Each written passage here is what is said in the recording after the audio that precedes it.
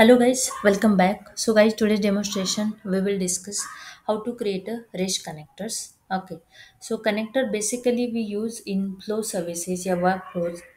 That time we require those particular connectors. So let me show you. First, select your project, and then the options are available, the connectors. Okay, so in connectors there are predefined connector, rest connector, soap connector, on premise, and flat file. So flat file we already discussed how to create. Video already uploaded on the same channel. I must say you can go through this particular video. And on premise, we didn't uploaded this particular video. I'll come up with a new session for that. And now we are approaching this rest connector, how to create. Okay, so click on this REST API, REST connectors option. Click on add connector. Here you can give the name, define like employee. Yeah, student, you can give the name. But let me show you. We require like endpoints. Okay, so here I already created the REST API and I have a endpoints for that particular API. So click on this APIs here, scroll down, copy this API endpoint. Okay, then click on this connector, rest. Here click on add connector and copy this endpoint here first. Okay, then give the name as a employee rest connector. Then description, to fetch all emp details.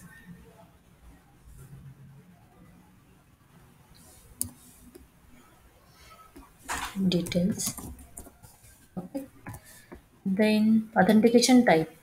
If you looking for the credential auth v1, yeah, AWS S3 signature, you can select likewise. So I'm selecting this auth v1 dot 08. Okay, then either if you want to add some icons, you can browse from here. I am selecting this one, rest as it is. Okay, then click on next. Here we have an option to add a resource. Okay, so here you can give the name as a employee resource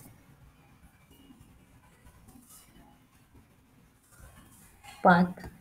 Don't forget to give a slash and then mention your resource name.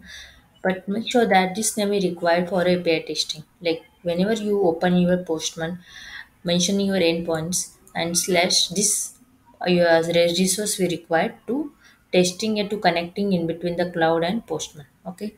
Description you can mention EMP details. Okay, and there are methods get, post, put, delete, and patch. Okay, so I'm selecting this get method. Okay, if I want to add some parameters, I can add. I want to add some here. This is a get method, so we don't require a body. So click on next. So here the HTTP code 200 series. This is a success series, so I'm just adding the 200 code content application JSON. And here I want to add some documents, so click on this plus icon. Here give the name as a employee doc. Now here click on this plus icon. I'm adding this three field total, so e number, click on plus e name, and then plus address.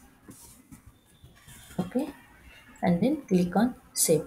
If you have any kind of XML or JSON, by using this option you can load directly, no problem. Okay, then click on save.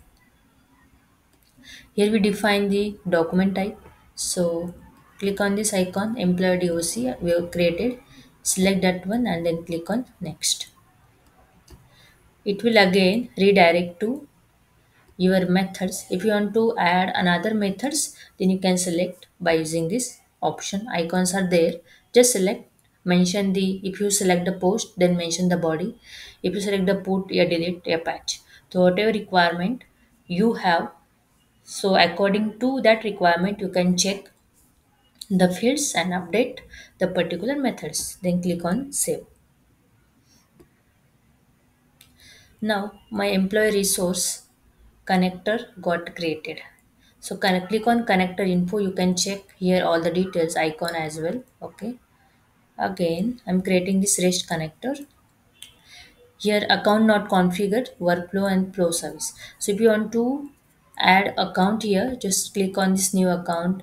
Here you need to add the account name, URL, consumer ID, consumer secret.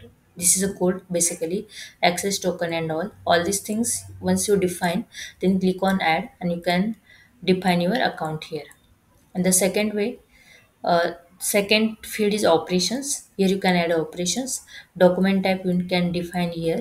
And if you want to edit or remove by using this option, you can do.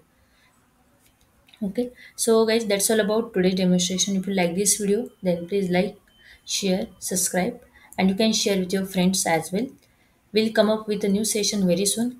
If you have any query, any concern, guys, please do let me know in comment section. We'll come up with your queries. So we'll connect very soon. Till the time, stay happy, stay connected, and thank you so much.